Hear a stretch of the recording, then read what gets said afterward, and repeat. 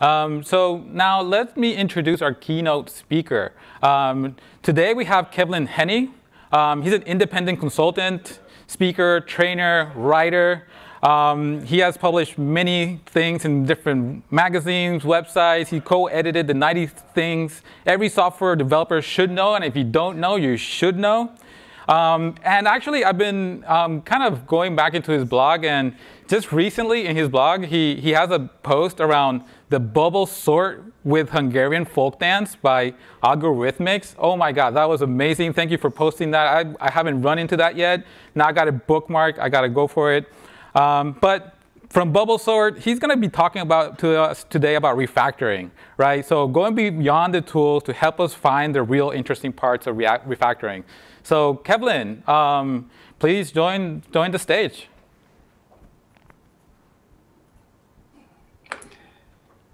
Right. Hello. Hello. How are you doing? Pretty good. How are you? Very good. The sun is shining, and I have a talk, so this is great. All right, then let's kick it off. Go for it.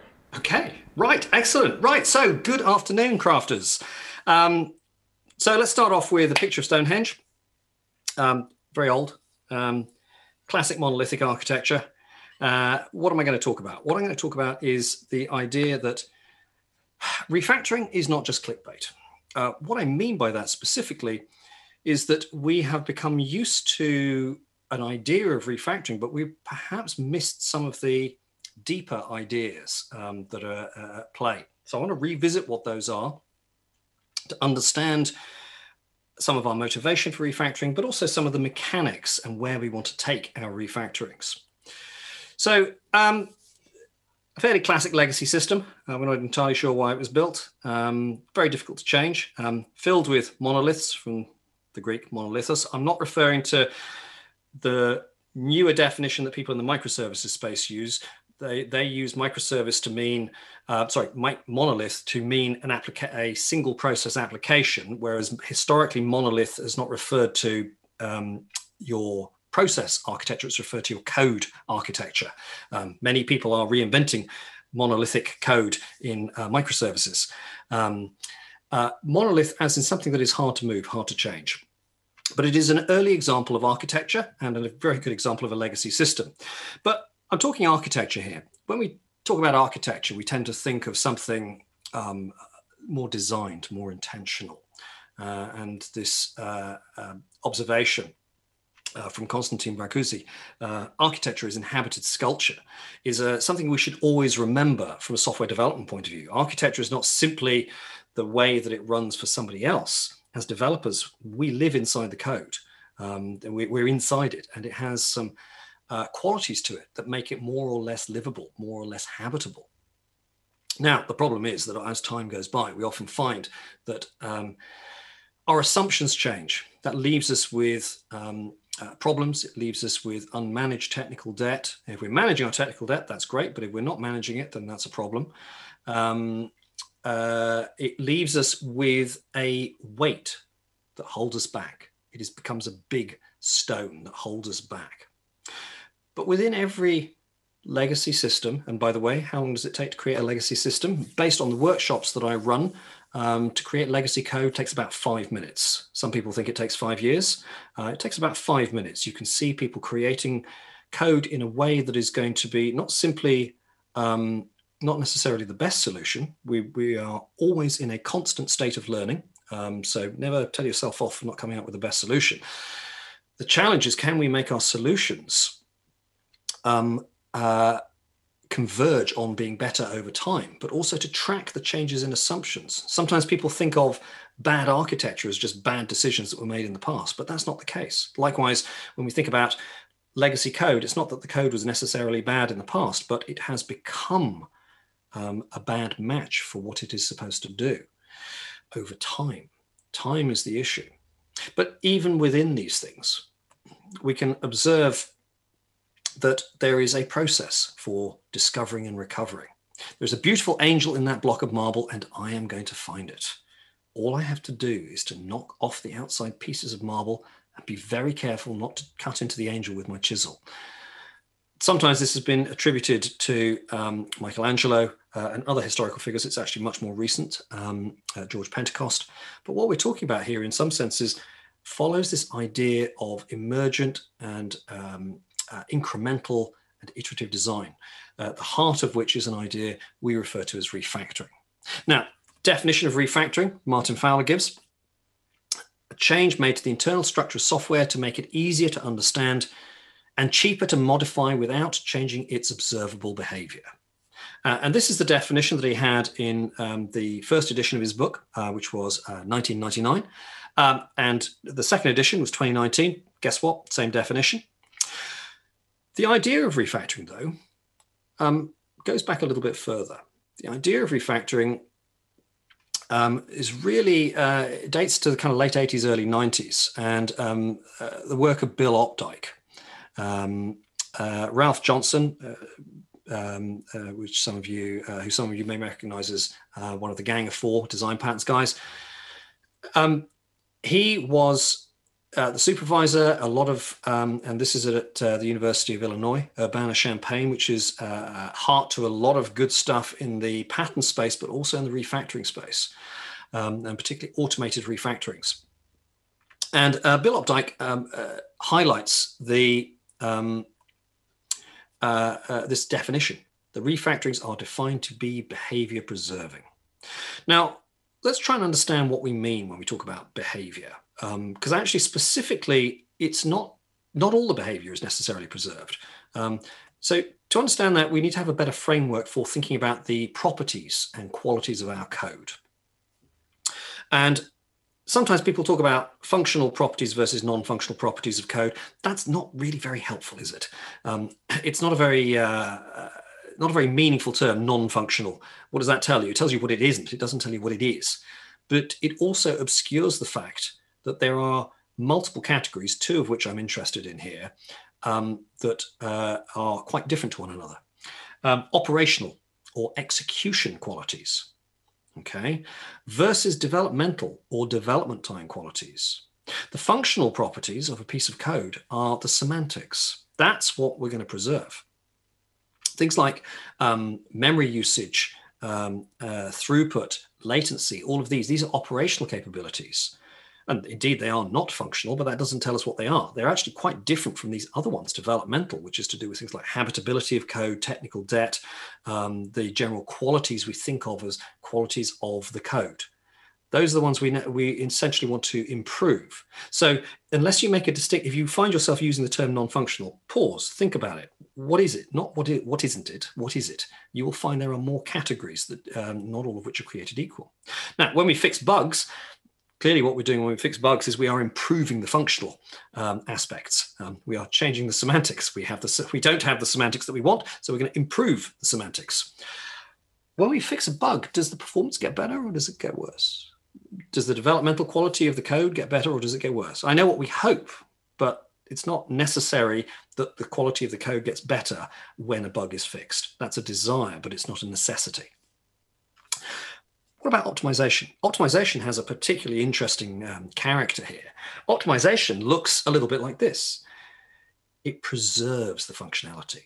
Okay, it preserves the semantics. That's an important feature. It's no good saying, yeah, this code runs 10 times faster, but it's wrong. That's no value. You know, having your bugs run fast is not what we're really after.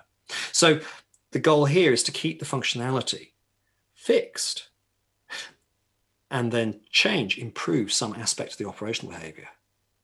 What happens to the developmental quality? Well, maybe it gets better, maybe it gets worse, maybe it stays the same. We tend to think in many cases that developmental quality will get worse because many optimizations are to do with special case handling. And we may, for example, to improve some aspects of performance, we may add a cache. Right, you've just made the code more complex. That doesn't mean that it's not unreasonable. We just have to understand code with a cache is always more complex than code without a cache. It's you just count the number of lines or the logic. It's simple as that. That's not necessarily a bad thing, but it is a trade-off. But there are also cases where the code actually gets simpler. There is no code faster than no code, was one of the observations of the Taligent Guide to Designing Programs. And that's a very helpful one. Removing things sometimes simplifies things and makes them faster. And then we reach refactoring, which, like optimization, is a functionality preserving transformation. The goal here, keep the semantics the same. We're going to change the code, but what is our specific objective? It is to improve some aspect of the developmental quality, to make it easier to change in future or easier to understand. This is what refactoring is. What happens to the performance? Maybe it stays the same, maybe it gets better, maybe it gets worse, but that's not our focus or our goal. Now, this is important to clarify because I find people misusing the word. Refactoring has a very specific definition. Sometimes I've heard people say, "Oh yeah, you know, I'm just going to refactor the code. What are you doing? You know, what's the refactoring? Oh, I'm making the code faster. Well, that's not a refactoring. That's an optimization. Oh, I'm just refactoring the code. What are you doing? I'm adding functionality. No, that's not refactoring because you're changing the behavior. That's adding functionality. Oh, I'm refactoring the code. What are you doing? I'm fixing a bug. Again, that's not refactoring. Refactoring has a very precise definition. If you're fixing a bug, you're fixing the functionality. You're improving the semantics. You are intentionally changing the semantics. So the term refactor, some people have this idea that refactoring just means change the code. We already have a term for that. It's called change. You know, change the code means change the code. The subset that we're interested in is the subject where we apply refactoring and do some refactoring. So what does it mean? Again, the definition that we're offered is by Martin Fowler, to restructure the software by applying a series of refactorings without changing the observable behavior of the software. So how should we go about doing this? I mean, should we do it all at once? Should we have the system not build for a week whilst we fix everything? Should we have a refactoring sprint where nothing works, but at the end we're hoping everything will work because we're doing big changes? Well, yeah, that's probably more like rewriting or re-engineering. It's not really refactoring. The whole point of refactoring is that it is a more gradual process. And this is the first point. People get wrapped up these days, either that refactoring is a big thing that has to take a whole sprint, or, and hence the title of this talk, it's not just clickbait. They think of refactoring as just, oh, it's a shortcut key. My refactorings are the shortcut keys. That's it. That's what we mean by refactoring. Refactoring is a process. Automating part of that process automates part of that process, but it is not the process. The automation, you can do refactoring without automated refactorings. In fact, Martin Fowler's books his first edition book was exactly about that. There were not commercially widespread available refactoring tools for the languages of interest. Refactoring was basically unheard of.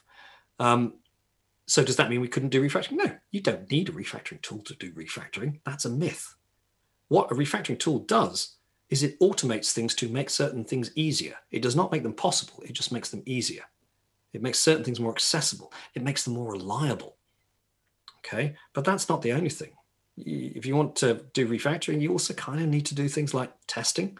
You know, it's particularly with dynamic languages or where you are using a static language and going through dynamic layers or other language layers. You need to guarantee the tools do as much as they can to preserve the semantics. But until you've shown that you've preserved the semantics, you haven't shown that you preserve the semantics. But you don't need the automated refactoring to do refactoring. But it's a big difference. But people get locked up in the idea that, oh yeah, my refactorings, see the shortcut menu, that's it. The philosophy of the change, you have to know what you want and then you have to be able to apply it.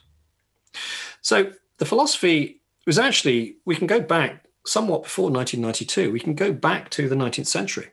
This is Isabella Beeton.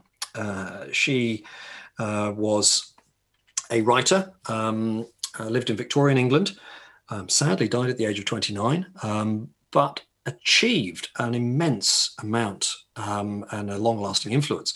She wrote a book called The Book of Household Management. And this was a highly influential book, and it's about managing households. Funnily enough, it's also about code. She didn't know it at the time, but it's a metaphor for code. And when she talks about how should we clean our kitchen, how should we attend to our kitchens, her observation was there is no work like early work. Okay, you don't leave cleaning till later. You get in there early.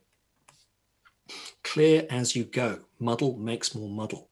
This is still guidance that people use in commercial kitchens.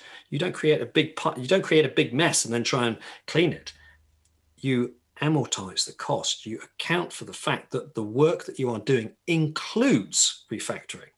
There's no this whole thing that people have, I need to go to management to ask permission to refactor. No, you don't. Do you ask management for permission to compile? Do you ask management for permission to open your IDE? Do you ask management for permission to check in? No, of course you don't. It's called software development. You are a software developer. That is your job. And refactoring is not a separate thing. It is part of that. You don't ask people for permission to write a test. You write a test. You don't ask permission to refactor a piece of code when you're working on that very piece of code. Hey, I'm going to add some features. You know, this could do with some refactoring before we add that. No, you're not allowed to refactor. That's ridiculous. The point is, it's part of your work. Clear as you go. And because you don't know the best solution when you first do it, you're going to make some mess. Of course you are. Yeah. So therefore, anticipate the fact that that is part of your work. Do not leave it till later. Now, there is this thing. As Bill Updike, his work, his thesis was to explore the idea of automated refactorings. He was looking at automated refactorings in C++ in 1992, just to give you a kind of sense of how far we haven't come. It's 30 years later, and really C++ is one of the last languages to get decent refactoring tools. The focus of the thesis is on automating the refactorings in a way that preserves the behavior of a program. So a fairly classic one. I'm going to pick on example from 97 Things Every Programmer Should Know that Dan Terhorst North contributed. Code in the language of the domain. It's a very clear one. The idea here is that what is our intent? A refactoring is not simply a transformation. It is a transformation done with intent. We can look at this code and we can go, you know what, the names are pretty good, but I don't really understand what it's doing. Portfolio IDs by trader ID, get trader.getID.contains keys. I don't really understand the intention here. Some people would add a comment. See if you can not do that. Okay. What's the intent here? What we're doing is we're looking at the permissions for whether or not traders in an investment bank are able to view particular portfolios. This is to do with governance. We can actually capture that. Trader can view portfolio. Okay, so this was an extract method. All that logic still exists, but now we have a better name for it. We've abstracted it elsewhere. So we've got an intent, which is I wish to communicate the intent of the code. What is the purpose of this code? What is it trying to do? Adding a comment doesn't do that. Adding a comment doesn't help the compiler and it doesn't help the reader, doesn't transform the code in a meaningful way. I mean, it's a marginal change, but it doesn't compile correctly or incorrectly unless you get the comment syntax wrong. It doesn't really change the code. So our goal is to communicate, to make the code more comprehensible, to make it more habitable, to create a better space for ourselves in our architecture. And here we've done that, and we've applied extract method.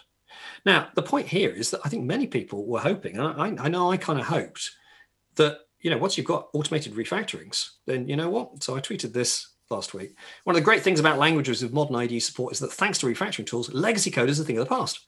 Unlike with older languages, developers never have to experience long methods, rambling classes, poor identifier names, complex logic, and so on. Because, why would you have these things if you've got an automated refactoring? Some people used to say, oh, we don't do this because we don't have automated refactorings. You have automated refactorings. What actually triggered this was last week I saw some C# code, and there was a method that was about 1,500 lines long. They had refactoring tools. The refactoring tools that come with Visual Studio are perfectly adequate to break up. You don't even need ReSharper. To break up a 1,500 line method is easy. Why do we let ourselves have this? We have the tools. So there's the interesting thing. If you are dealing with a class that is messy, things that have bad names, methods that are long, why? How did you get to that point? I'm not telling anybody off here. I just need the people to understand that there is absolutely no technical reason. So it's not technical. The reason that we have legacy code is not a technical reason. And it's also not to do with time, because we have automated refactorings. That's the thing that automation gives you. You can do it like that.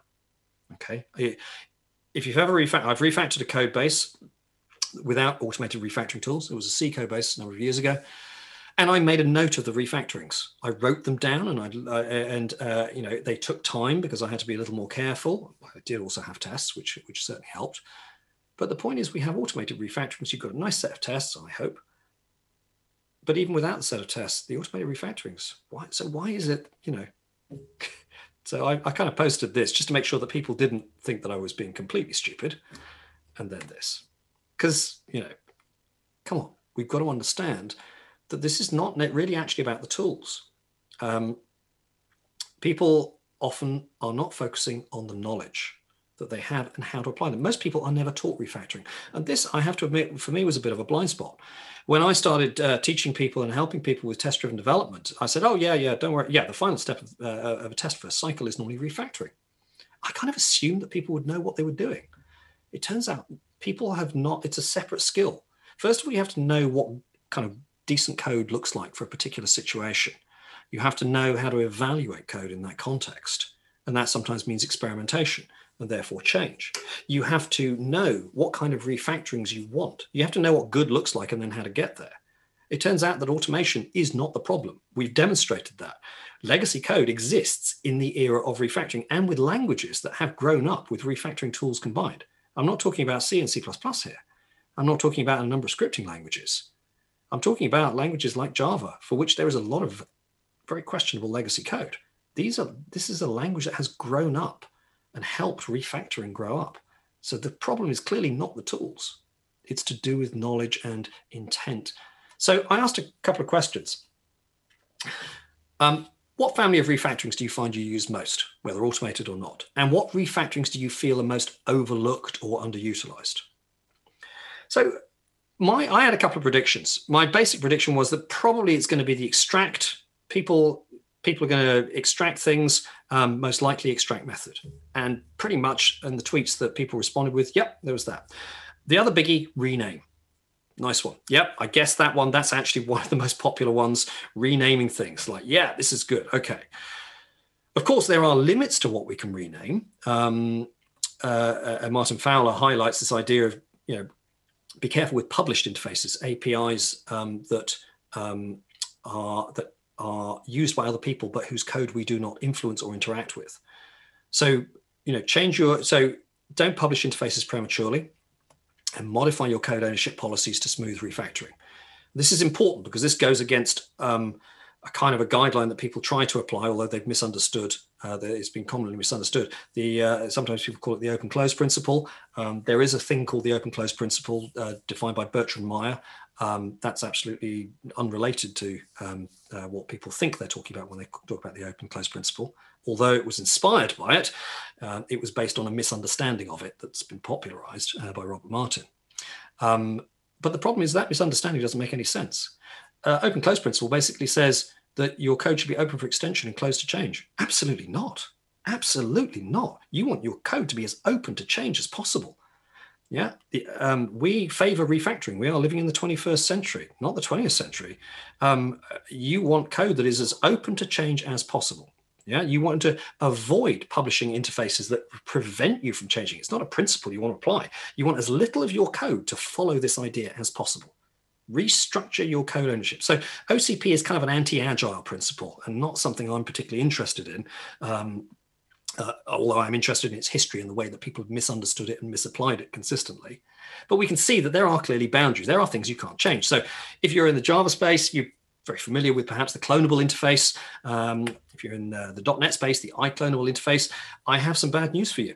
This is not actually the appropriate way to spell clonable. Sure, English spelling is a bit of a nightmare. It's a complete mess. Sometimes people say, English does not have a logical system of spelling. They're wrong. English has about 8 or 9 or 10 logical systems of spelling. That's the problem. If it only had one, that would be fine. But it has lots, and they are on collision. But in as much as there is any logic, this is the correct way to spell it. In fact, we can even see this. If you go to Wiktionary, there it is, clonable, without that first E. But what I love about this is it says alternative forms, especially in computing context. Because of the misspelling by Sun back in the mid-1990s, that misspelling with the extra E has spread all the way through. And people now, it's so commonly used, people have now changed the spelling. So well done, software developers. The point here is public APIs like diamonds are forever. You want to restrict the publication as much as possible, narrow it and understand what your policy of evolution and change is. That's not an automation thing. That is actually a deeper design thing. So refactorings are the kind of like the lubrication of change, but they are not the big picture. You need to have intent and purpose. Refactoring is part of a bigger process. We call that process design. But we're not very complete with our ideas of design. So what refactorings do people feel were most overlooked and underutilized? Well, there were a number. It could be a longer list, but extract class, that's really one of them. So that one I'd originally overlooked because I originally thought, oh, just extract. But actually, no. Extract method is very popular, but extract class is definitely underused when we think about it. And that was an observation that many people highlighted. Inlining things. People also automatically assume that when you have a complex thing, the first thing you should do is pull everything out. Actually, until you understand it, that may not be the right way. You might actually need to flatten things back in so you understand really what's going on to then allow you to refactor once you've got a better image of what's going on. Replacing constructs with other constructs that are equivalent is not as widely used as we would hope. This one I had anticipated. I notice it a lot. People leave big switch statements growing and growing and growing, whereas they could be introducing things like polymorphism. But also, a couple of people point out deleting. Getting rid of stuff, that's kind of important. Because this is about dealing with dead code and code that's not helpful. We keep talking about incremental development, but we don't talk enough about decremental development. Sometimes we can preserve a piece of code behavior by getting rid of stuff, because it turns out that that code was not actually participating in the overall behavior. So the overall philosophy that people often ascribe to this is that this approach to refactoring follows the idea of Kaizen, continuous improvement. We often talk about continuous improvement of the process of the team, of the organization, but it also applies to the product and the code. The idea that we should be doing it a little bit often. We're always doing things, and it's a gradual transformation. So let's have a look at a couple of these ideas in play. So I run a page on Facebook called Word Friday. I just put language and word related stuff up there, including on some Fridays, I will put up a definition of an unusual word or phrase. And one I put up a few years ago was biquinary coded decimal. This is a great phrase. You may be familiar with hexadecimal, decimal, and binary. Biquinary? 2, 5, by 5. A system of representing numbers based on counting in fives. And we can kind of see where that came from. Here's a 1, 5, here's another 5. And you need an extra indicator to show whether it's in the first 5 or the second 5. You can find this on many classic abacus systems, not the abacus systems we give to our kids, but like abacus systems that we still find used in some markets in Asia and the Middle East, throughout Africa. This is a kind of very kind of classic design. You can see it's 5 beads plus 2 beads, one for the high register, one for the low register. It was actually used in old computers before they figured out, why are we trying to fake up the decimal system? Let's just use binary. We see this is the classic Colossus machine. And so the other thing that we see is the Roman numeral system. This is a system based on biquinary. And the biquinary idea that is visible, let's just try a simple conversion. So this is a very common coding kata. And we can actually see here that if I try and write it at a reasonable font size in this style, it's not going to work very well. And what I've got is a very, very procedural, very imperative approach to doing this. Okay, we've got an accumulator variable, which is the result, and then we've got our input, and then we kind of modify both. We chip away at it, and this is, we're trying to break the number down. If we put it in the right font, we end up with this. This is kind of fairly classic copy and paste, repetitive enterprise style coding. I would consider this to not be a very good solution. It's a very, even though it's procedural doesn't mean that something is bad, but in this particular case, this is relentlessly procedural. It's not a very well thought out approach. We can see a lot of recurrence and duplication in it. Now, what I find ironic is that, I used to describe this as not a very good solution, although it's a natural solution if you're first trying to solve the problem bit by bit or byte by byte. But I've got a copy of Pascal book by Nicholas Wirth. And what I find interesting, Pascal used to be held up as this language that is good to teach, and it teaches people good habits. And I was looking through it a couple of years ago, and I stumbled across a page, and I thought, wait a minute, this looks familiar.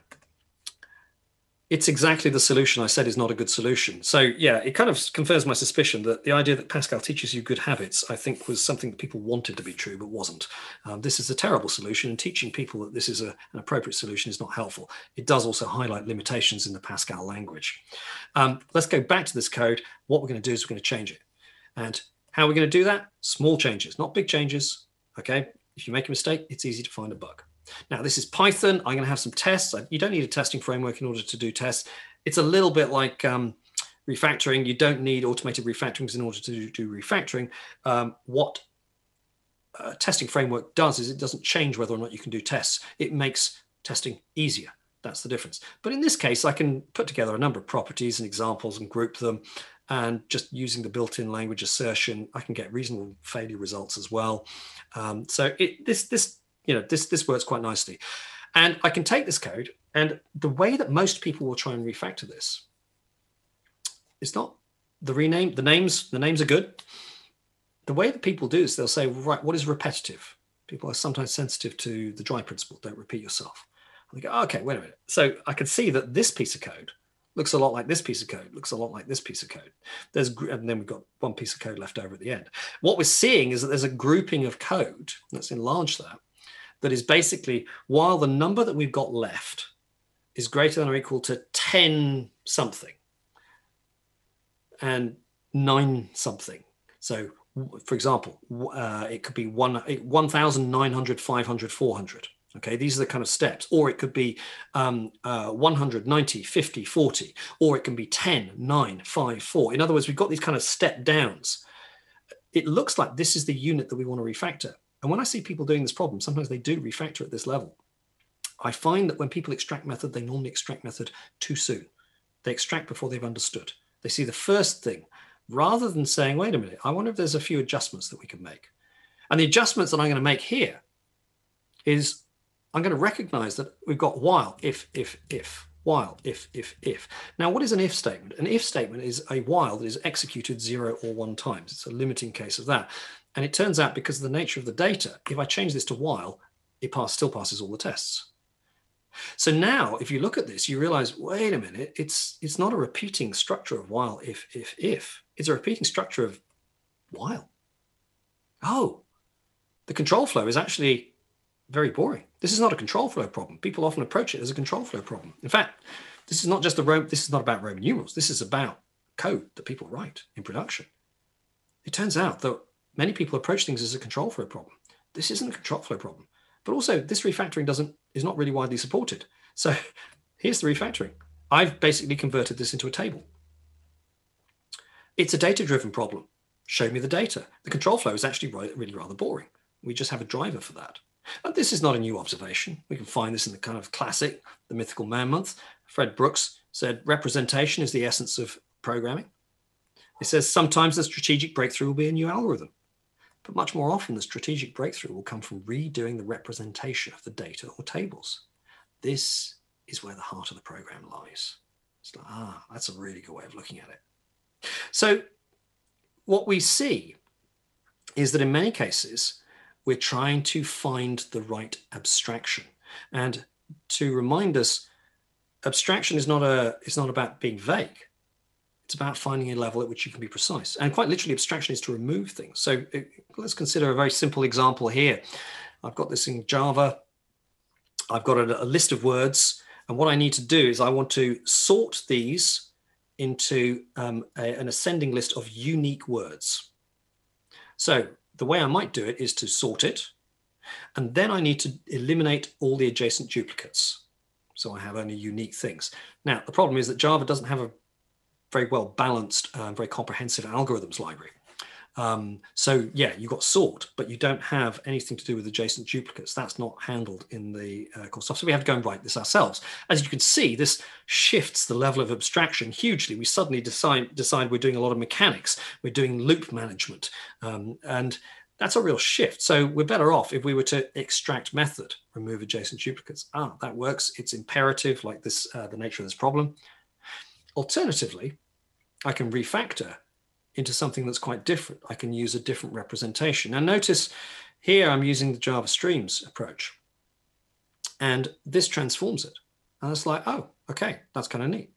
So now what I've got is, and it's kind of interesting that the algorithms that are provided in the streams library are not the same as the algorithms that are provided in the collections class. There's kind of like a bit of a mismatch there that should probably, hopefully somebody's going to fix in future so that there's consistency between the two different paradigms. And many Java developers will be satisfied with this. But you'll notice it's a bit different to the previous structure, although you can get refactorings that will change, will extract streams. But the refactorings that's missing is the understanding of what is the problem. This is a much better understanding of the problem. A tree set. A tree set is an automatically ordered, unique set of things. And you can convert that into a list very easily. In other words, it's a property of the data structure. It's not a property of doing things to the code. Although some people like to think of this as being functional, this is much more functional in the sense that we have just created something and there is no flow of any kind whatsoever, and yet this still satisfies our solution. This is a discontinuous thing. There's this other thing to go with Kaizen, Kaikaku, which is a discontinuity, a sudden radical shift. And we can see this in other places as well. So in 97 Things Every Programmer Should Know, Bert Hafnagel talks about this example in this lovely piece: put the mouse down and step away from the keyboard. In other words, if you're having a problem, you might not be able to continue solving it. If you have a problem and you've been trying to solve it in a particular way and you're stuck, then putting more time and effort into that particular way is not going to help you. You need to step back, let your mind relax. Okay, let the associative part of your mind, the connection-oriented rather than the linear work-oriented part, take over. Do something else. And he highlights this thing where we're trying to extract data from a string, which is formatted as a 12-hour time. And we can actually see that if we look at the ... there's a lot of code here. This is relentlessly procedural, highly imperative, relentlessly procedural, not a very good solution. You take a step back and you think about it, it's a regular expression problem. Oh, looks completely different. You don't get there's no automated refactorings to take you from that to that. The important point here, this is you. The point here is that refactoring is not about the tools that you, or rather it is about the tools you have. This is the most important tool. This has to understand what are alternative ways of expressing this. And you have to know what those are. If you've never seen regular expressions, or you've never seen anybody use a table-driven technique, then you're working with a limited paradigm vocabulary. So first of all, you need to be aware of different solution styles, but you also need to understand that you can bridge to those. And some of those, but not all of those, will be helped by automation.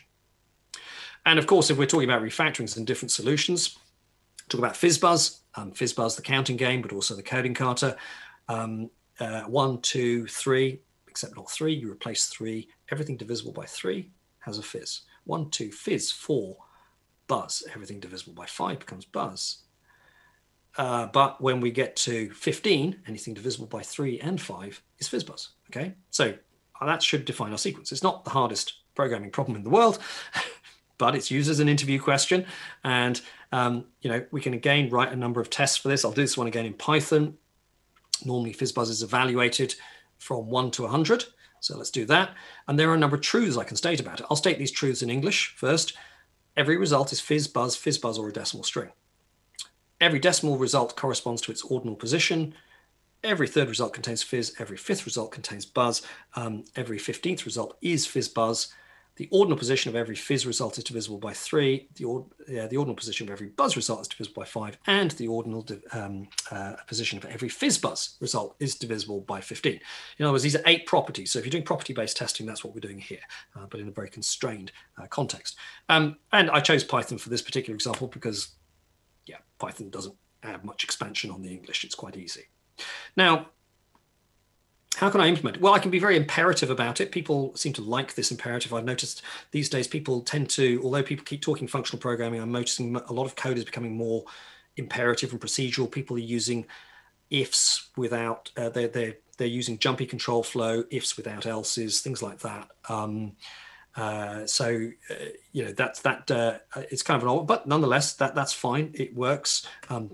This is a more structured and more functional control flow. In other words, every result, every path is continuous and ends in a value that is returned. But both of these are equivalent. as is this, which is a table-driven approach that uses no ifs and it uses no logical branching. I'm not going to say this is a better approach. I think it's a fun approach. That's the joy of FizzBuzz. You can play around with things. It's fun. That's the point. But the point here is that there is no direct transformation from this to this. You can probably get to this very easily through a series of refactorings, although most refactoring tools do not say, you know what, make my code structured programming instead of this kind of like jumpy kind of style, you know, or more imperative style. But you can see how to transform it. This one, yeah, not so much. So I'm going to close with an observation. Let's talk about singleton pattern or its misuse. The reminder, as a rule for life, nothing is more dangerous than an idea when you have only one idea. But we also find the way that many people approach object orientation.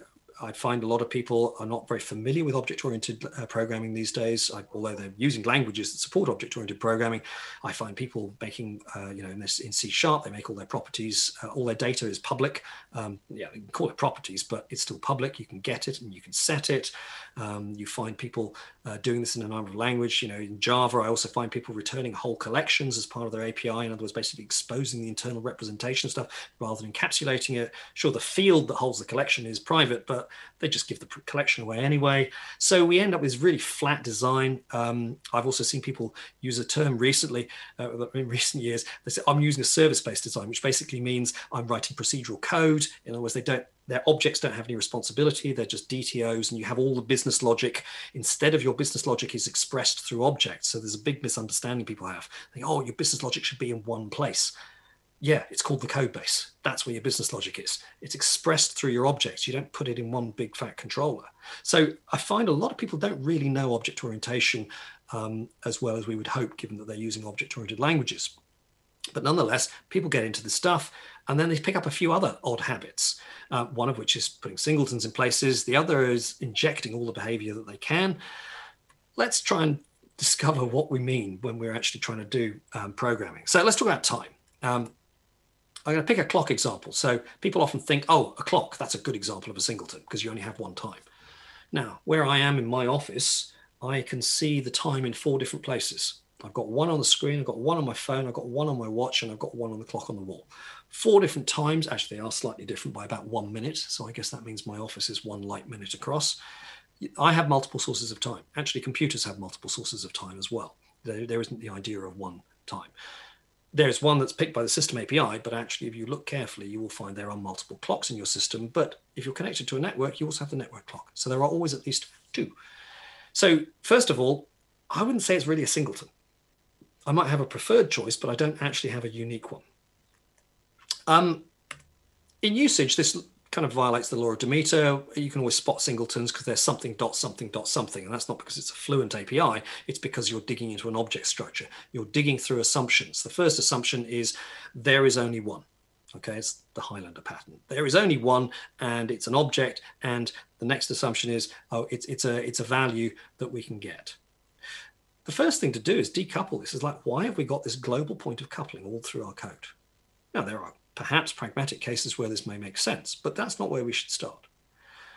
We have a piece of code that is time dependent. Show me the dependency. Don't hide the dependency. Show me the dependency. Now, you might want to call this injecting dependencies.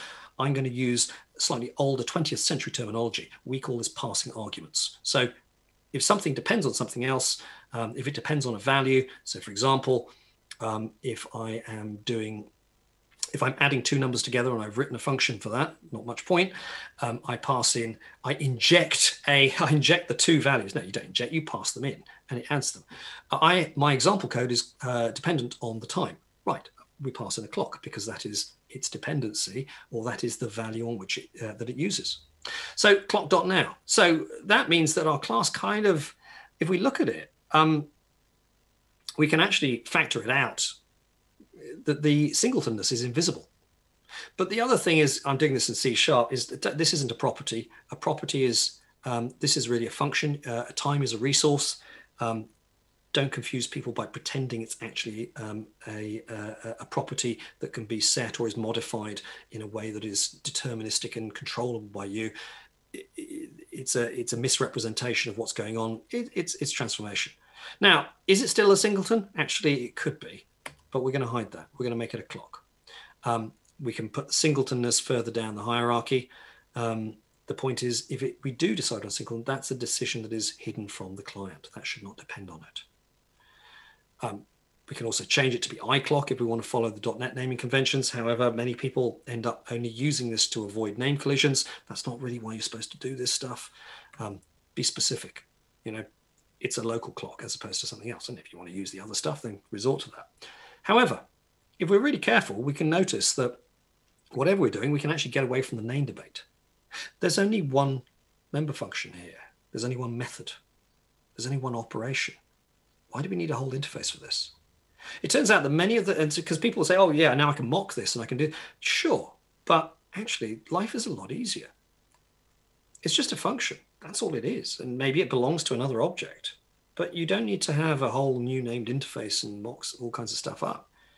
You can just pass through a function object. That's fine, like a lambda. Or it could be associated with a real clock. The point here is the example is encapsulated from that decision as well. It's isolated from it. But if we really think about it, in most cases, not necessarily all cases, but in most cases, we are time dependent. Show the time dependency. Don't give me a provider. This is a lot of code where people put mocks in. They don't pass the value that's needed through. They pass a thing that will give you the value. Just pass the value that people want. This is in about 90% of the cases. Okay, that's a number I just made up, but I know it's not 100%, but I also know it's very, very common. You just need to pass the value through. Don't pass a thing that gets you the XML, pass the XML. Yeah. Don't pass a thing that gets you the thing that gets you the thing that gets you the thing. Pass the thing that people want. In other words, turn this into a much more value-based approach. Okay, this is much more direct. It's much simpler. If you mean to do that, if that's what it needs is the time of day, then pass the time of day. To quote the wisdom of Morpheus, stop trying to hit me and hit me. Be much more direct. We've ended up with a lot of convolution in our code. So the overall lesson here is for refactoring. Refactoring is not just a bunch of clicks to rename and extract a method. It's not even about the automation. It is that refactoring is a process of design. And in order to design effectively, we obviously have to be exposed to a lot of design ideas where we can take code, but we also have to believe that it is possible to get from wherever we are to that piece of code. That's how we make big systems. Complex systems will evolve from simple systems much more rapidly if there are stable intermediate forms than if there are not. An intermediate form that still works. That's the whole point of refactoring. We can go from a piece of code that we're not happy with without breaking everything to a piece of code that we are very happy with whilst still working at every single stage. And refactoring is that, but it is part of a larger story of design. It is not simply a bunch of clicks, and it is not something you need to do in an emergency sprint. Of course, those may be things that are true and necessary at particular points in time, but that should not be our default way of thinking about it. So thank you very much. I've overrun by a couple of minutes there, but I hope that was useful and maybe kind of provoked a couple of thoughts within you. Perhaps we have time for questions. Yes, thank you, KEVLIN. Please show your love in the Slack, in the chat. So please clap emojis and stuff. But in the meantime, we do have a couple of questions here. So the first one that I would like to kind of put on stage is from Dragoslav. He says, how would you convince team members that code needs refactoring when it's obvious it's full of smells? Long method, long class, no object orientation, bad no namings, these kind of stuff. How would you convince the team members to refactor? There is no one easy solution to this. If I knew it, I would tell you. So you've got to approach it, because I don't know the team.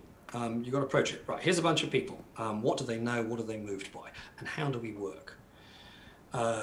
So perhaps if you're doing anything like pairing, that's obviously a lot easier, because pairing and mobbing allow you to socialize the code and show by example. In fact, I'm going to say for most of the things, I think leading by example is the way to go, but it's a lot easier if you're actually doing it in the moment there. But similarly, code reviews are a helpful way. And by this, I want to move away from the idea of the code review that people now think. I mean code reviews when people are actually reviewing the code, not kind of like, hey, it's a pull request and it looks good to me. Yeah. It's not code review. Okay, I've heard people calling that code review. No, that's not. When we talk about code review historically, we mean where people are together, Okay, even in a Zoom call where people are together. In other words, it's not a correctness exercise. We're not going through trying to correct the code. What we're trying to do is acquire knowledge about the code. Correct. What are the intentions? What is it we're trying to say? What do we know? What do we not know? All of that. And it's an educational exercise for everybody. In other words, and it's an opportunity. You know, it's not about judgment and correction, but it also is that idea of spreading knowledge. That's one of the key ideas. So one of the pieces I didn't include, but in the original 97 Things Every Programmer Should Know, is a piece by Matthias Carlson on code reviews, where he really talks about this social aspect being important. It's about knowledge sharing. You know, it's not about the correctness thing. Of course, that's part of it, but we've got a lot of other things that also help us with that.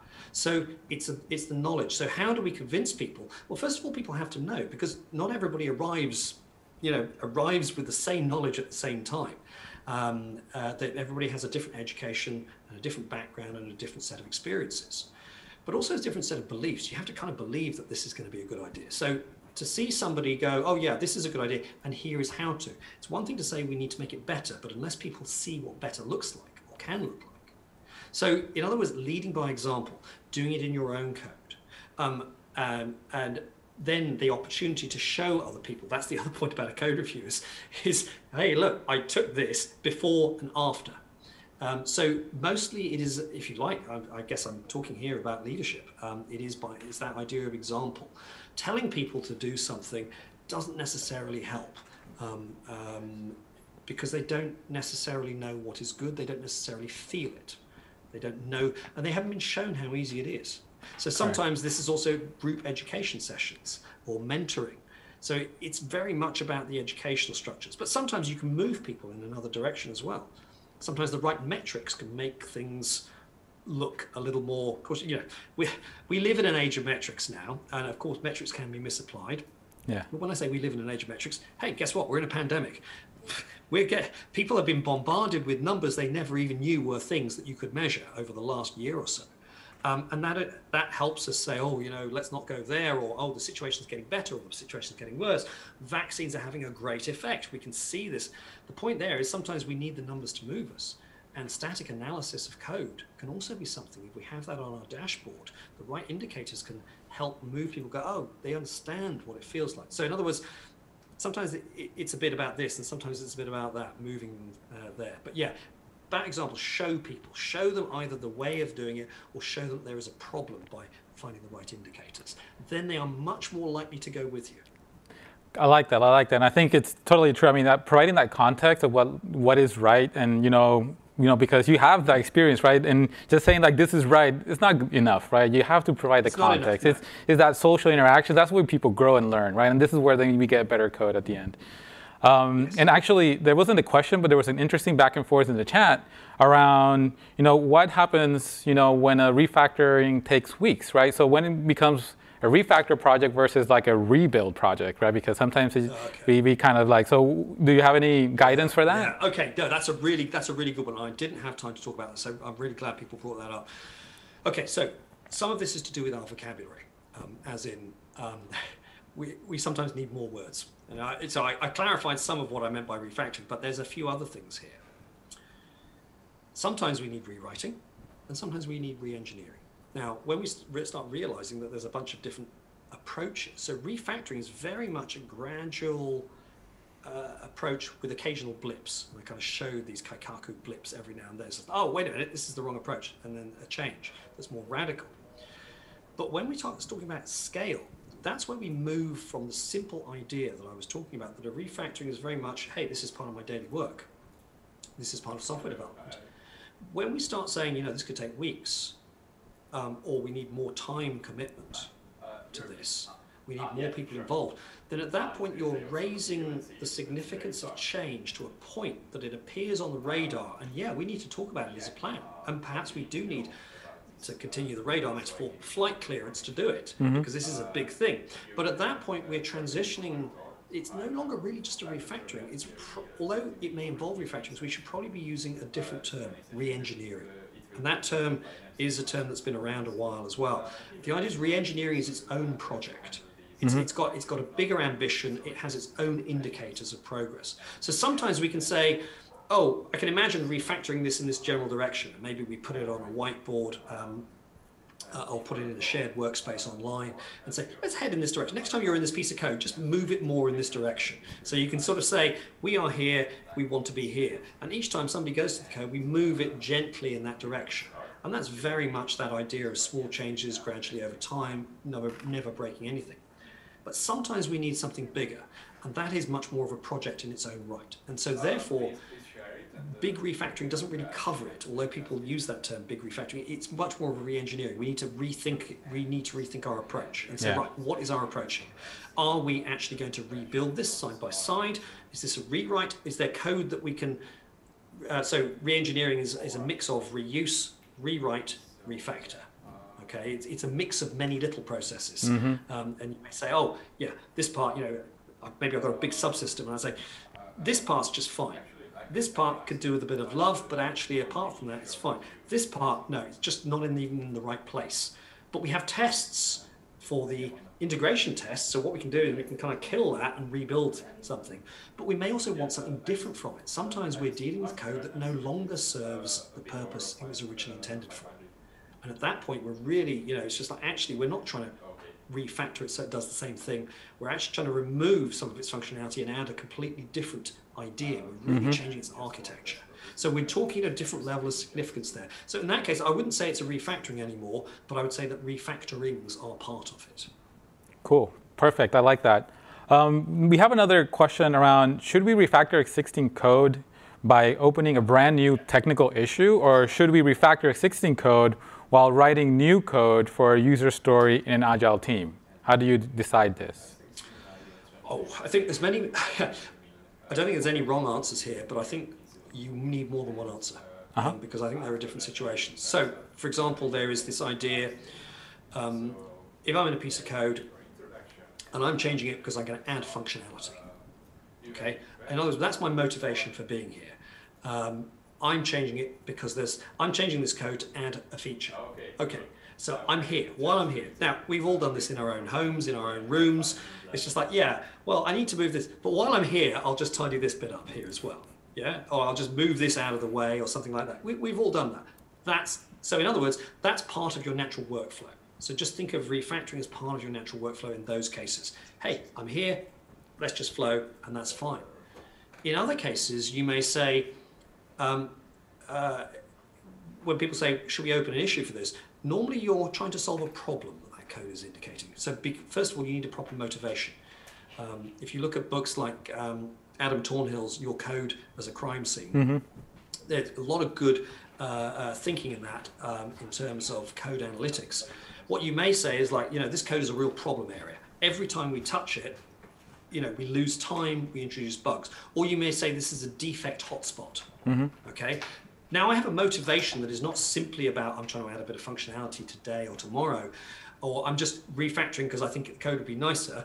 If you've got a piece of ugly code and and it doesn't really show up on your radar, or it's not shown to be a problem, then you're going to find there's not a strong case for changing it.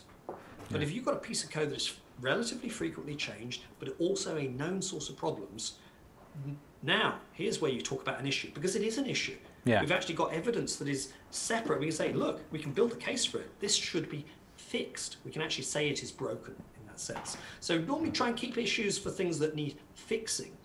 And I would say, yeah, look, this is a hotspot for all kinds of problems. Everybody complains about it. We always end up with problems here. It always takes longer to work. It deserves a special piece of work. Let's call that, let's raise an issue.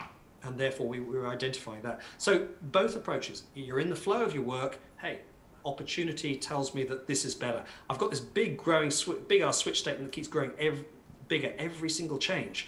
And guess what I'm going to do? Add another case. No.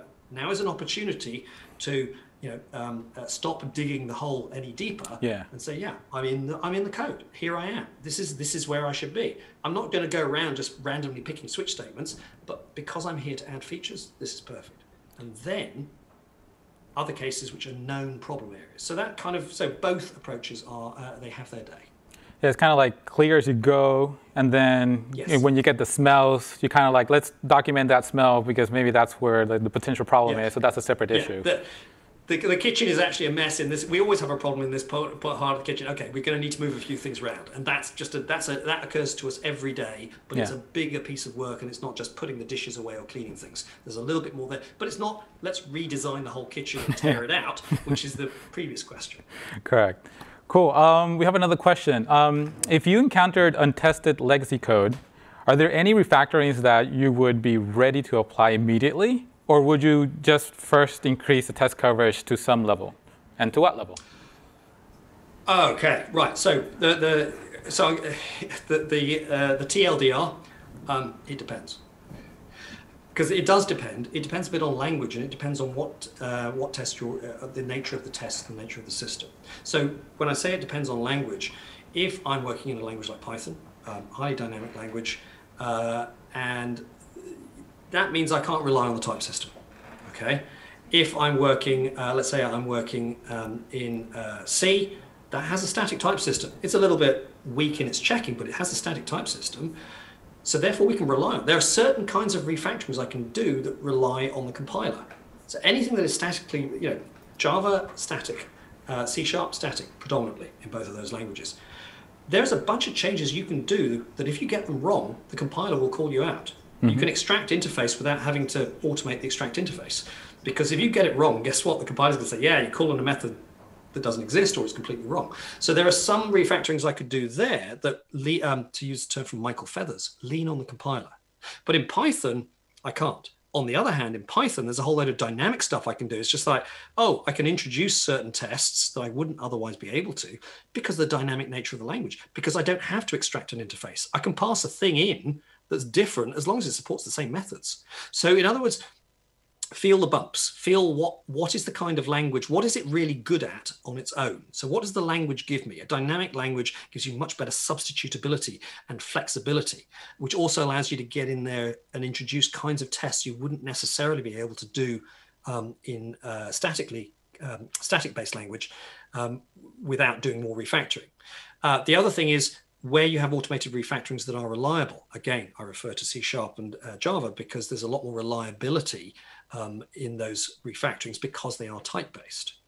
So in other words, what have I got? What have we, gather your resources together. What is available to you as good refactorings? So choose those first of all. Don't, if you've got a gnarly piece of logic, but you don't have any good logic-based refactorings available to you, don't touch it, okay? Do the ones that are easy. Then the question of tests, how much is good coverage? Well, I don't know. If you've got no tests, then some tests will help you. You need a reality check. But there is also the idea of what test are we at? Do we have some unit tests over here, but not over here? Or do we have patchy unit tests everywhere? Or do we have integration-oriented tests? So in other words, for each one of these situations, I'd probably recommend a slightly different approach. If you've got a good suite of integration tests, much as I'd like to say, yeah, right, lots of unit tests now, go with the flow. Go with what you've already got there. It's more familiar, and you've probably got more code you can copy and paste. Am I allowed to say that? Copy and paste? Yeah, I'm going to say it. But you've got more you've got as a starting point. So go with, in other words, I think the answer to the general answer to the question is, what is available to me that makes my life easier? And go with that, rather than perhaps a blog post which is very well informed about one person's specific context. Yeah. That may not match your context. They're starting from a different position. Maybe you can get to that position, or maybe that's not a position you will ever go through. But yeah, don't break things just because this blog said so or that book said so. It's kind of like, where am I? Like refactoring being a gradual process. Where am I? And I want to get here. What's the point here and here and here? Is testing the right way to go as my first step, or is there something else I can do? What kind of testing? At each stage, what is the easiest next thing? Cool. Love that answer as well. And we're wrapping up here.